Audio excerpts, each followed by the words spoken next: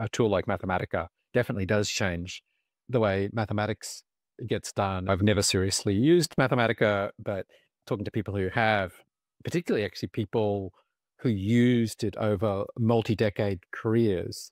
So, they were doing mathematics in 1980 and they're still doing mathematics today because they were 25 and now they're 70.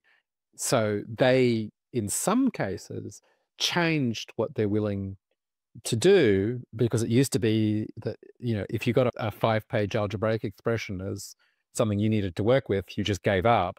Whereas now that's fine. And so people do it. What's his name? Alain Conn, the French Fields medalist, I believe, became a very, very intensive user of Mathematica. And some of what he was doing was just involving manipulation of these enormous expressions.